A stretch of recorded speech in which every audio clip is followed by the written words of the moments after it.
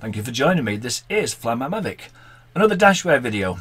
This time though, instead of using the flight logs from the DJI Mavic Mini as I did in the first one, which I'll link to down below, which was an explanation of how to use Dashware, we are going to be using the flight logs from the Litchi app, the ever popular Litchi app. If you haven't downloaded Litchi, it is well worth downloading and using. First thing though, many thanks to 120 CCPM for his help again. I did struggle slightly with a couple of things and his advice helped me get it all sorted. The reason why is because if you look at the CSV files, the column headers for Litchi start with latitude, longitude, etc, etc.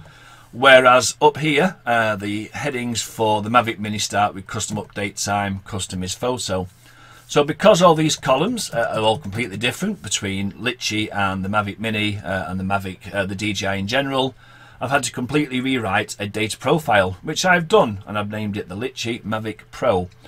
I will put all the gauges which you see on the screen and the profile and the settings file, etc. into one file, put it on the Google Drive, which I'll link to down below with instructions on how to use it. But I'm really pleased. It's taken me a few days because adapting between one type of file and another type of file means adding in all the various columns, as you can see. But in the end, it all seemed to work out quite well. The one I'm particularly proud of is this, the DJI Mavic Pro battery, which I built myself. And if I drag the bar across, you'll see the little lights count down as the battery gets used. Another one, which I'll just show you, is the map. Yes, I've got the map to work. As you can see, it has a little red icon here.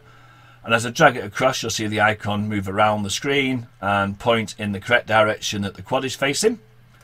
Let's just minimise that one a little bit so we don't have to have it showing. Another one, which was an adaptation of 120 CCPM's original file, is this one, which at the moment is showing the metric version, but I have done an imperial version, so that will show miles per hour and feet instead of meters. And again, that works. As you can see, the battery level drops, longitude, latitude, satellite lock, takeoff distance, max distance, etc, etc. The only one I can't get working is this vertical speed here.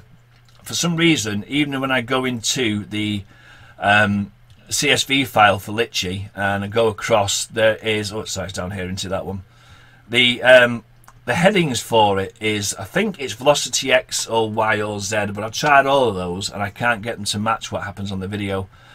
If you know how to fix this, please do comment below and tell me, and I will update the gauge accordingly.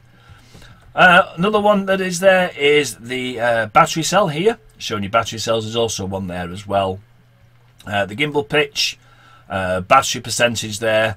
And if you are a Phantom 3 owner, there are a couple of little gauges here. One shows the percentage of battery left, and this one shows the voltage. Now this was set up for the Mavic Pro, so these little lights on here may not work dead on for the Phantom 3. What I would need is a flight log with a battery drain down to about 10%, so I can make the adjustments and then send you the details if you want me to. The sticks, they work fine. Again, I've had to make some changes because the raw data from Litchi doesn't match those of the Mavic Mini. You won't see those move in this example because this was a straight through mission flown, as of course you don't use the sticks when you're flying in a mission. Of course you're going to need the files, so just quickly show you where they are. On your phone, if you go into your file browser, if you plug into Windows, should open up a page like this. It's in Litchi app and in flight logs, and then just copy the relevant flight log out into your project folder.